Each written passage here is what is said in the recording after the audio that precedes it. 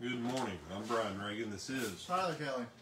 And we welcome you to Mornings with Brian and Tyler. And today we continue to look at wealth in the Scripture. And Tyler, if you will, read Genesis chapter 13, verse 8 through the end of the chapter. So Abram said to Lot, "Please let there be no strife between you and me, and between my herdsmen and your herdsmen, for we are brethren. Is not the whole land before you? Please separate from me. If you take the left, then I will go to the right, or if you go to the right, then I will go to the left." And Lot lifted his eyes and saw all the plain of Jordan, that it was well watered everywhere, before the Lord destroyed Sodom and Gomorrah, like the garden of the Lord, like the land of Egypt as you go toward Zoar. Then Lot chose for himself all the plain of Jordan, and Lot journeyed east. And they separated from each other. Abram dwelt in the land of Canaan, and Lot dwelt in the cities of the plain, and pitched his tent even as far as Sodom. But the men of Sodom were exceedingly wicked and sinful against the Lord. And the Lord said to Abram, after Lot had separated from him, "Lift your eyes now and look from the place where you are, northward, southward, eastward, and westward. For all the land which you see I will give to you and your descendants forever. And I will make your descendants as the dust of the earth, so that if a man could number the dust of the earth, then your descendants also could be numbered. Arise, walk in the land through its length and its width, for I give it to you." Then Abram moved his tent and went and dwelt by the terebinth trees of Mamre, which are in Hebron, and built an altar there to the Lord. All right. So a few things going on in this passage. We looked at the blessing of the Lord on Abram and Lot was so great that their herds could not be sustained in the same region. And Abraham offers Lot first choice of what he wants. Now, on the one hand, yes, Abram did offer Lot first choice, because that's the kind of guy Abram was. Lot, out of respect, should have looked right back at him and said, "You're my elder. You're the one who has the blessing. Whatever you choose, I'll take what you don't." But he didn't. And when you look at what was behind Lot's decision making, it's the same decision making that fills our culture today. Where is the market best? Years ago, had a brother in Christ, and he may watch this video, so I won't say his name.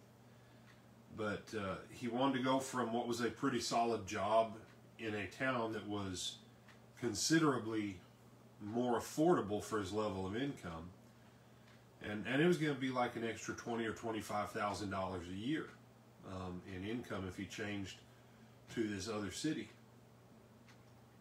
And when you start looking at the math, it was actually going to cost him about $7,000 or $8,000 to live there, even though he would be making more money. But one of the things that we talked about was just the nature of that city. Is that really where you want your family? And he opted not to for a variety of reasons. But how many people, when they move, they don't really care how evil the city is if the money's big enough. And that was Lot's issue here. Economically, what Lot did made sense. Blessing-wise, it didn't matter. The blessing of the Lord does not depend on the economics of the area. Lot eventually ends up where, Tyler? In Sodom. In Sodom. He's not living on the outside on the plain doing business there. He ultimately ends up in it as a key businessman. And that's where his family and. So there's that. The other thing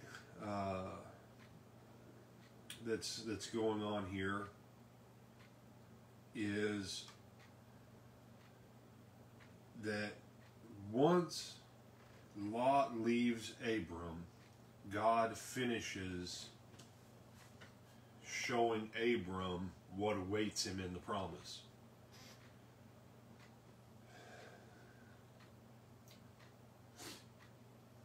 You can have a blessing of God. You can have a promise of God. You can be in a covenant with God.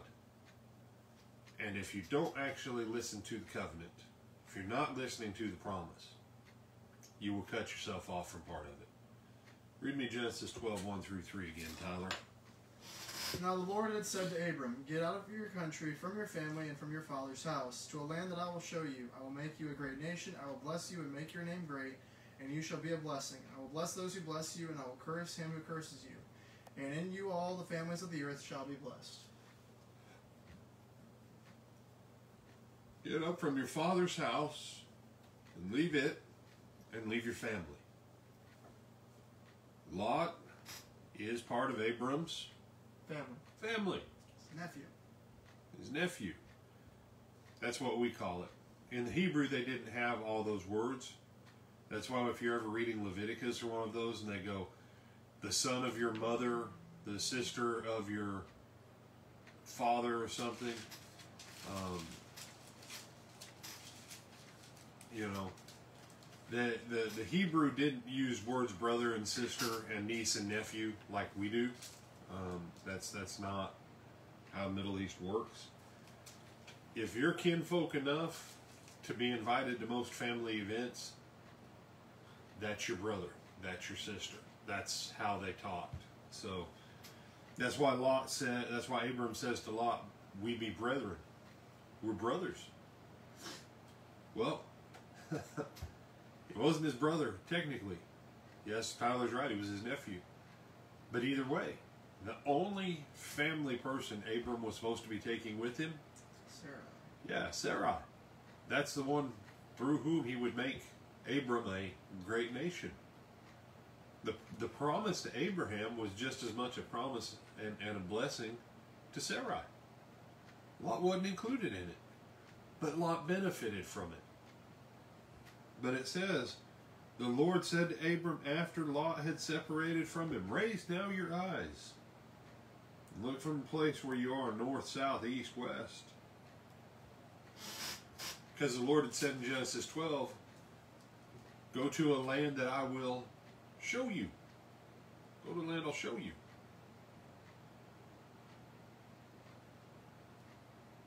But he hadn't shown it to him. He just kind of said, well, here's the generic area.